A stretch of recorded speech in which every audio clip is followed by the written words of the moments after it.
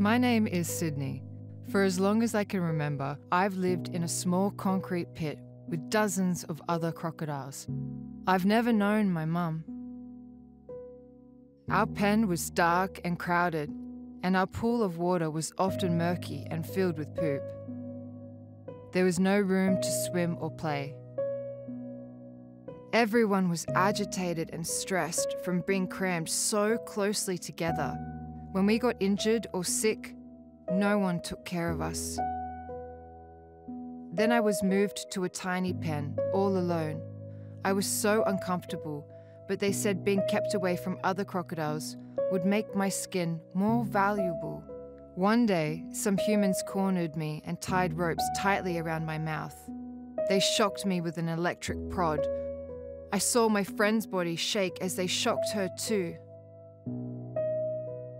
They took my friend and me into another building. The smell was terrible, and everything was dripping with blood. I was terrified.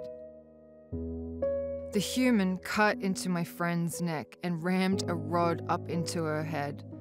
She was alive the entire time. I could see and feel everything, but I couldn't help her because the electric shock had paralyzed me.